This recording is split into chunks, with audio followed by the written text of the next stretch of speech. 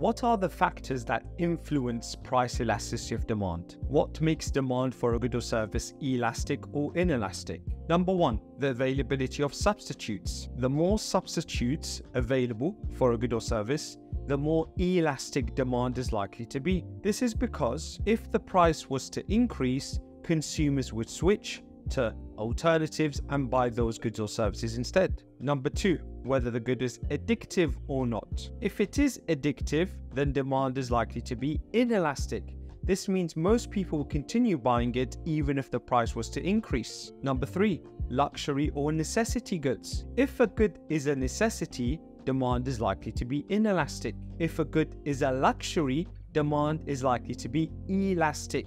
Number four, the percentage of income spent on the good. If a large percentage of income is spent on the good, for example on cars, then demand is likely to be elastic because it's very expensive. Number five, brand loyalty. If there is strong brand loyalty, then demand is likely to be inelastic. Even if the price was to increase, most people would continue buying that good. Any questions? Comment below.